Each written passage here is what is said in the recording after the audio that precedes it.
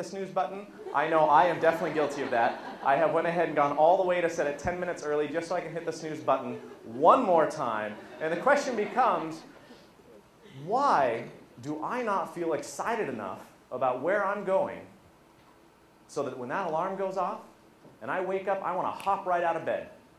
I want to start moving down. I want to get ready. I want to get in that shower. I want to get dressed. I want to go to the gym or eat breakfast or whatever it is that I do in the morning.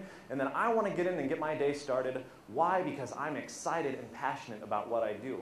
Does this mean it's going to happen every day? The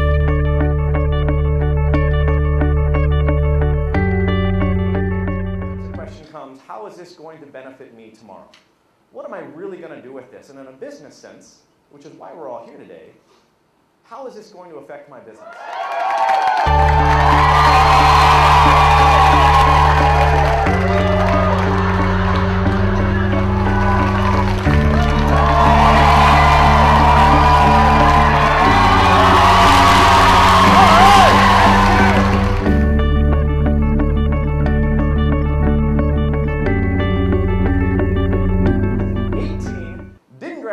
School, wasn't going anywhere, and I was flipping burgers at frickin' McDonald's, and you don't even get to flip them anymore.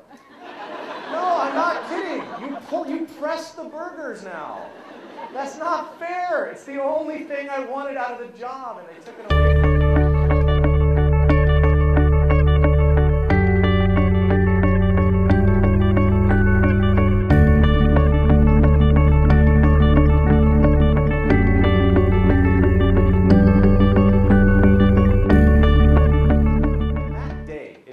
Happen the next week. It didn't happen the next month. That day, I went and put on my best clothes, and I went out, and I was going to get a job. Man, is that not how it played out.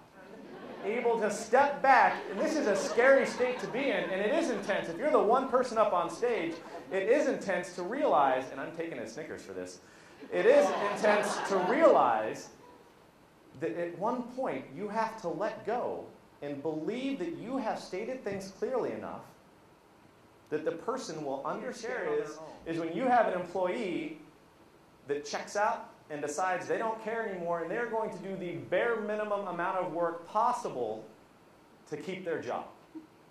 That is poison. Daily basis to make sure that everyone I come into contact with feels like they can do their best, because it doesn't take much. That mentor that told me that I was going to succeed, that thought kept coming back up in my life time and time again. And you know what? That changed my life. God, what an amazing demonstration of the power of positive feedback. That was just remarkable.